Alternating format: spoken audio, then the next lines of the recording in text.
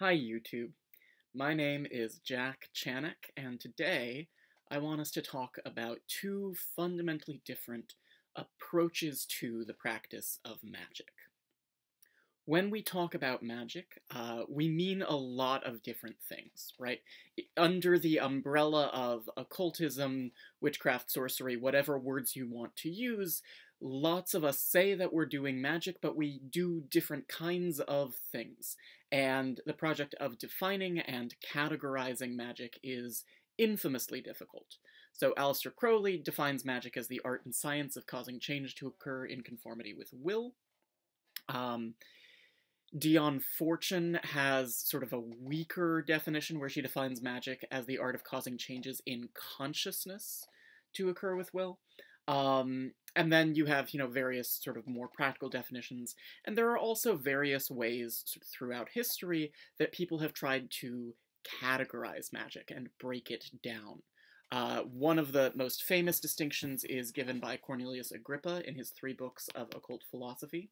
This is the translation by Eric Perdue, by the way. It's absolutely fabulous. I could not recommend it highly enough. Agrippa has 3 books of occult philosophy, each of which deals with a different type of magic. The first book deals with what he calls natural magic, then celestial or astrological magic, and then finally divine magic, magic involving God. Other than Agrippa, the Picatrix provides its own taxonomy of magic. Interestingly enough, the Picatrix actually categorizes stage illusions as a legitimate type of magic, which says all kinds of interesting things. But there's also a more recent division, Isaac Bonowitz, I think starting from Real Magic, which I don't have a copy of with me because I read it on Kindle, but Real Magic comes out in 71, something like that, 1971, maybe sometime in the 70s. And Real Magic was, kind of this groundbreaking book in the 20th century study of magic, and Bonowitz talks, among other things, about a distinction between thaumaturgy and theurgy, low magic and high magic, wonder-working and god-working. So all of these are just different ways of trying to break down what magic is into discrete categories that we can understand in order to better sort of get our heads around this thing that we do. And today I want to talk about a distinction that I don't see all that often, but I think is really present, is really implicit in the way that we talk about magic, and that is one of the most helpful ways that I have found to understand the distinctions, or to categorize, rather, magical practice. And that's the distinction between spirit-based and sympathetic forms of magic. So, a lot of magic throughout history works through the intercession of non-corporeal spirits. Most of the Solomonic tradition involves summoning and commanding, or, supplicating, depending on the nature of the spirit you're working with, but summoning angels or demons or other kinds of spirits, and then in some way persuading them to help you get what you want. You see that in sort of the, Key of Solomon type magic. You see that in the lesser Key of Solomon, goetic demon summoning. You see that in, the Abramelin operation, right? So there are all sorts of magical operations from the grimoire tradition that fundamentally work on a model of summoning and interacting with spirits. There's actually a fabulous book by Stephen Skinner, which is on my bookshelf somewhere, and I don't see it right now, so I'm not going to grab it. But Stephen Skinner has a really fabulous book called Techniques of Solomonic Magic, which really goes into detail, sort of peeling apart the apparatus that is used to summon spirits in the Solomonic tradition. Outside of the Solomonic tradition, you also have things like Enochian magic, which involves, quite directly using Showstone to scry and communicate with hierarchies of angels. And then even if you think about sort of more folk magic, folkloric witchcraft, any folklore about a familiar spirit or a fetch spirit, right? A spirit of some kind that does the bidding of the witch or magician in order to help them accomplish their magical goals. That's sort of a model of magic that is based on interaction with spirits. There are spirits out in the world that are more powerful than we are, so in order to get what we want, we communicate with those spirits and persuade them to help us. That's one model of magic. It's a very successful model of magic. It's a very strong model of magic. Ugh, I just can't talk today. I'm going to have some more tea. It's a very strong model of magic, and really importantly, it's been around for a very, very long time. Now, the other model of magic that I really commonly see is sympathetic magic. So sympathetic magic doesn't rely on the intercession of another spirit, but rather it relies on the assumption that there are connections between things in the world that can be leveraged in some way. So that if two things are similar or are connected in some other way, you can act upon one of them and produce an effect on the other. The term sympathetic magic originates in our dear friend James Frazer with his Golden Bough. And in the Golden Bough, Frazer talks about two main types of sympathetic magic, those being homeopathic magic, so magic that works based on a principle of similarity. Think about like poppet magic, where you make a figure of someone and then you manipulate that figure in some way and expect it to have a magical effect on the person. Or contagious magic, so magic where something that has been in contact with the target of your spell can be manipulated in a way that will affect them. So if you take like an article of clothing that someone wears, and you take that and then you do something magical with it in order to affect them. And that's really like the model of magic that James Frazer sets up. So a really classic example of sympathetic magic, and one that comes out of the Golden Bough, is the idea that when a baby is born, you can plant the placenta under a sapling tree, so that as the tree grows and becomes strong, the same thing will happen to the baby.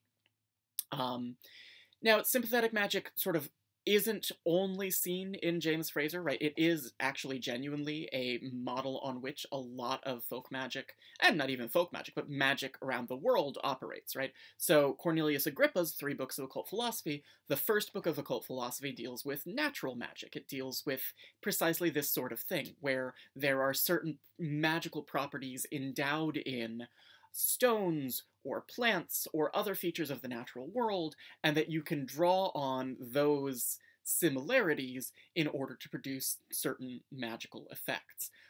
Any kind of image-based magic is also going to be, broadly speaking, falling under what I'm considering this category of sympathetic magic. So the talismanic magic that you find in something like the Picatrix is drawing on the virtues of particular images and particular arrangements of celestial bodies in order to produce an effect without necessarily the direct intervention of a spirit of some kind.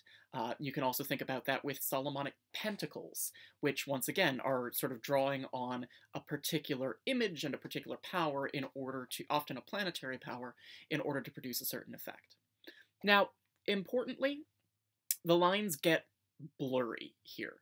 The division between spirit-based and sympathetic magic is not really clean and sharp and well-defined, and there's a lot of crossover, and a lot of magic involves both at the same time in different measures. So I mentioned Solomonic pentacles. Solomonic pentacles, like, yes, they're sympathetic magic in a certain sense, but also you're making these pentacles in a ritual framework where you are evoking and calling on the powers of various spirits, including planetary spirits, to sort of charge or empower or give virtue to this pentacle that you're producing. So there's a little bit of both happening there.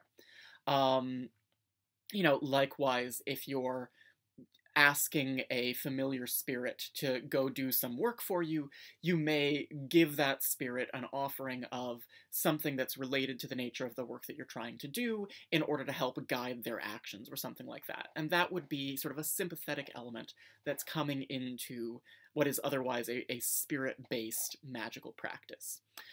So I don't mean to imply that these are like there's a sharp division between these two forms of magic, but I think that fundamentally these are two different ways of understanding how you're trying to make your magic happen. Are you trying to make your magic happen by leveraging similarities or images or symbolic connections between things that you're manipulating and things in the world? Or are you trying to make your magic happen through the intercession of a spirit that is more powerful than you? And then you may pull in elements of the other kind of model in order to help flesh out and lend strength to whatever magic you're doing. So interestingly, I think there's this conversation about like magical power that gets bandied around a lot in certain spaces. And the idea of raising power for a spell is a relatively recent phenomenon in the history of magic. I'm going to make a claim here, totally open to this claim being wrong, but from what I can see sort of in the shape of the history of Western occultism, it looks to me like the idea of raising power as being a central feature of a spell or of magical working is something that really comes onto the scene, or at least comes into prominence with the rise of Wicca. So prior to Wicca, most magical systems aren't going to rely on raising power. They're either going to rely on the power of the intercessory spirits that you're calling on, or they're going to rely on the natural virtues of, whatever, like the horseshoe that you're hanging above your front door to keep away bad luck. And there's an expectation that the horseshoe just does that on its own, and you don't need to raise power or empower that object in any way. So the idea of, like, raising power as a means of spellcasting, to my eye at least, really looks like something that comes to prominence with Wicca. But it's also something you really only see in sympathetic models of magic, and in a certain kind of sympathetic model of magic. So like I say, there are other forms of sympathetic magic, like the horseshoe, or like planting the placenta under a sapling, that are sort of expected to just work without having to raise any additional power, because the things that you're doing have these natural virtues of their own that are sort of effecting this sympathetic link and causing the change that you want to see. There's a good deal of like hidden Aristotelian metaphysics in that model of magic, which might be an interesting thing worth exploring in another video. I don't know. Maybe I'll come back to that. But so, I think that that's just really helpful to keep in mind when we're talking about magic, and when we're talking about magic with other practitioners who have different approaches to magic, walk different paths, because if I'm talking to a Solomonic magician and he's saying like, oh, golly gee, I don't understand why this working I did wasn't really working, for me to say something like, oh, well, like, did you raise power, is probably not going to be helpful, because that's not an essential feature of that kind of model of particularly spirit-based magic.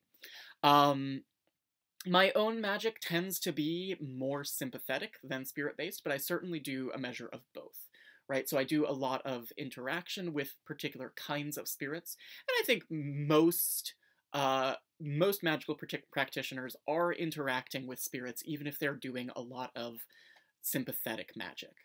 So whether they are religious practitioners who are worshipping deities, whether they're doing any kind of ancestor work or necromantic work more broadly, whether they're interacting with spirits of the land, spirits of place, elemental spirits. I tweeted something recently about how I am currently in the process of trying to befriend my local lake.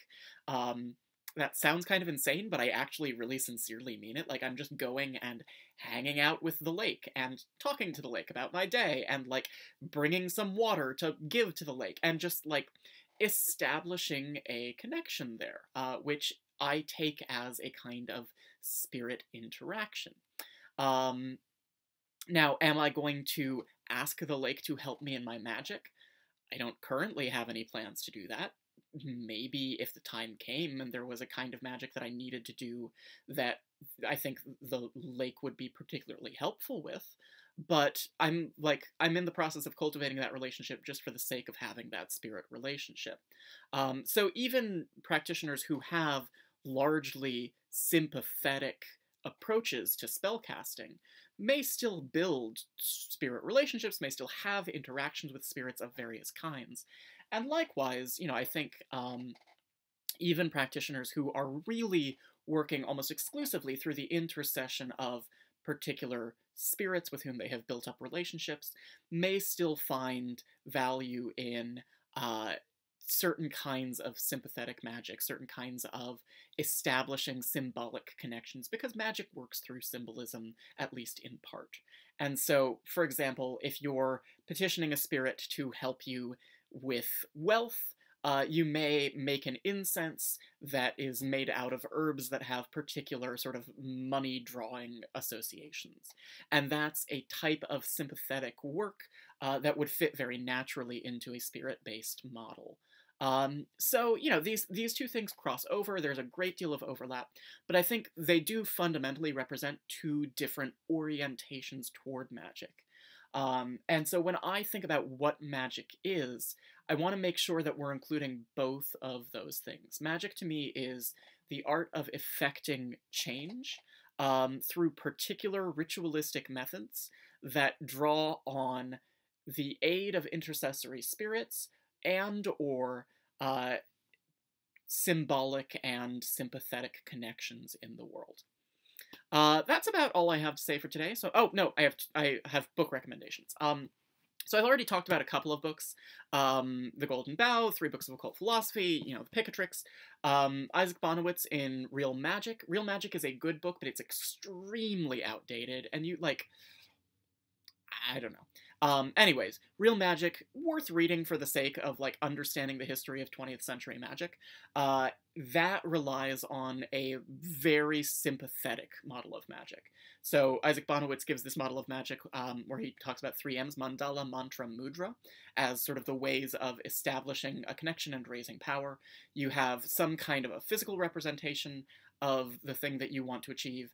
You have some kind of actions that you're performing and repeating, and then you have some kind of way of raising power, or words or focused intent or something like that. So Bonowitz's model of magic, very, very sympathetic, as opposed to the kinds of magic that you find in the grimoires, in Enochian magic and so on. You'll also see, right, unsurprisingly, Wiccan authors tend to leverage a sympathetic model of magic. So the Ferrers have a book called Spells and How They Work, very, very sympathetic. Doreen Valiente has a book called Natural Magic, very, very sympathetic.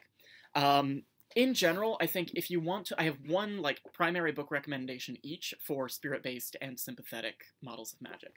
For spirit-based magic, there is Consorting with Spirits by Jason Miller.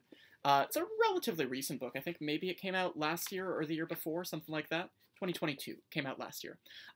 It's a very, very good book. It's very accessible. It talks about sort of the ways that you can build up relationships with different kinds of spirits, and then how to put those relationships into action in order to accomplish magical results.